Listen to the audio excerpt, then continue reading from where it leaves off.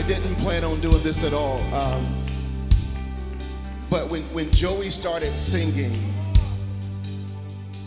God just whispered in my ear and he says, you do know that I'm a generational God.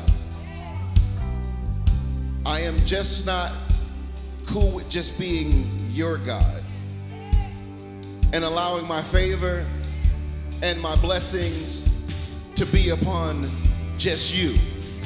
See, sometimes we get tunnel vision as Christians and we think that we limit God and we put him in a very, very small box. But God he just whispered in my ear and he says, Chris, don't you see your baby boy up there singing?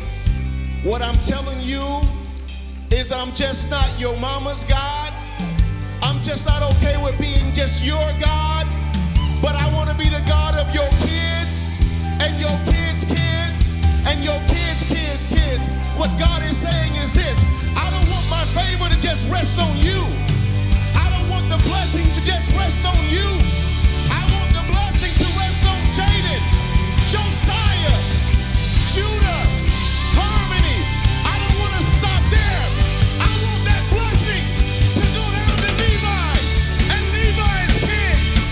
God's blessing is not just going to stop with you. God's favor is just not going to stop with you. He is the God of Abraham, Isaac, and Jacob. And I just want to declare, before I turn the mic back over to Pastor, is that God is not just setting you up. I know we're in the middle of COVID, and it seems like everything is dire, and you don't know if you're going to make it out of this. But God just told me to tell you that you're not just going to make it out of this thing. You're going to come out on top. This thing is not just going to set you up, but it's going to set your kids up. It's going to set your kids' kids up.